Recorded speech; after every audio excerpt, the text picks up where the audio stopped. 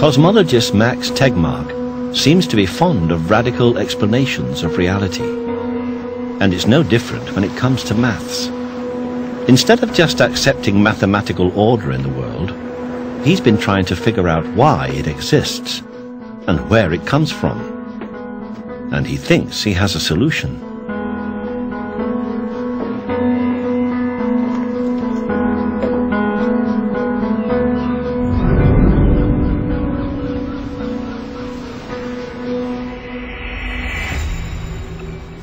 To me, math is the window on our universe. It's the master key to understanding. I wouldn't say I'm completely monogamous with equations, but there are just a very few I love the most. I love them because they describe exactly what's going on outside the window in our universe. These equations describe how light behaves. This equation describes how gravity behaves. This equation describes how atoms behave. These equations describe what happens when you go really fast near the speed of light. And it's just amazing to me that a little bit of scribbles like this can capture the essence of what's going on in this very complicated looking universe out there. Galileo, way back in the Renaissance, already remarked that nature seems to be a book written in the language of mathematics. This all came after. We're discovering even more and more mathematical regularities out there. What is it telling us?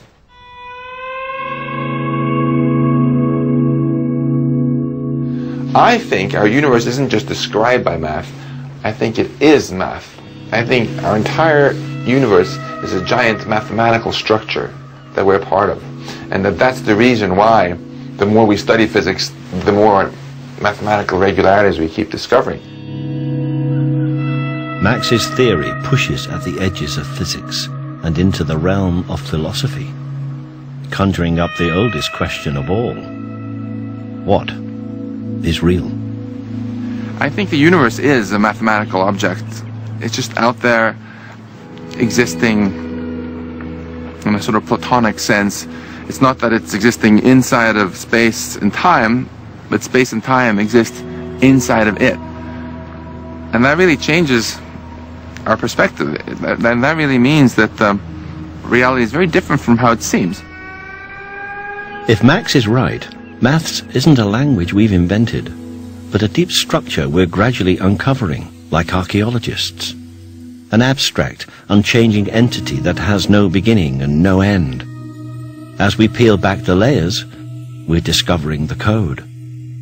Strange as it seems, it's a comforting theory because if reality is a mathematical object, understanding it might be within our reach. If I'm wrong, it means that fundamental physics is eventually going to hit a roadblock beyond which we just can't understand reality any better. If I'm right, then there is no roadblock and everything is in principle understandable to us. And I think that will be wonderful because then we will only be limited by our own imagination.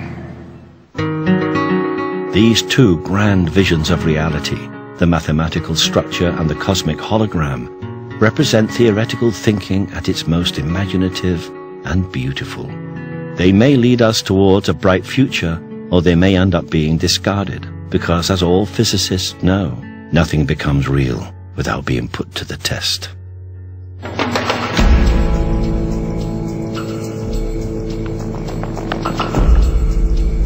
Few know this more acutely than the scientists at Fermilab. Right now they're engaged in the greatest race of modern physics, trying to find a bit of reality that's been missing for 40 years. It's the most important particle of all, the Higgs boson. Nobody really understands the origin of mass, and the Higgs particle was introduced to explain why different particles have different masses. So it is important because it answers one of the most fundamental unknowns in reality, in particle physics. Mass makes reality, and we don't know where it comes from. It's round-the-clock work, and there's people running computer codes, sifting through the data, finding new ways of looking for the Higgs, because you can get incredibly creative. And in fact, this is one of the things that happens here, that you start doing the easy analysis, the easy way to looking for things, and as it gets harder, you get more and more creative. The Higgs is now Fermilab's #1 priority, but they aren't the only ones looking for it. They have competition. From the biggest particle accelerator of them all, the Large Hadron Collider in Geneva.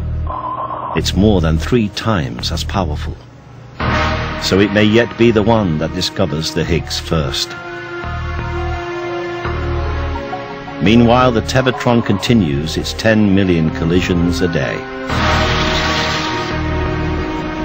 I feel really, really proud of this machine. It's been a beauty of an instrument for many, many years.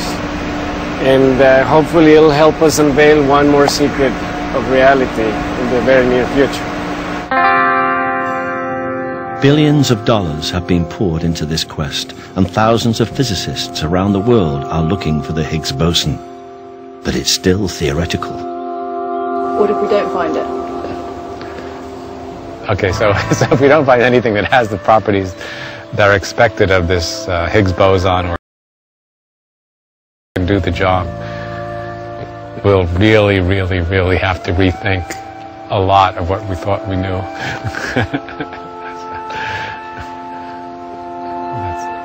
That won't happen. We'll find some.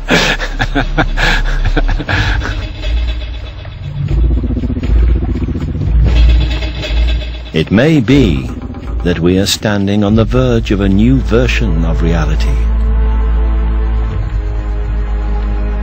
We have these clues: quantum mechanics, relativity, the holographic principle, a few others, and it's just waiting around for somebody to really put it together into what does it really say about reality.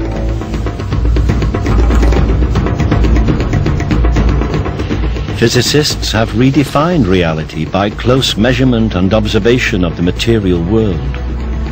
They drill down to the bottom layer, discovered that we can change reality just by looking at it,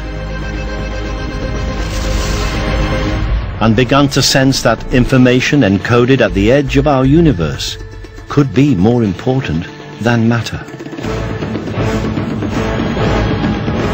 But in the end, reality is perhaps best defined as an intelligent conversation with the universe that will continue as long as we're around to ask the questions.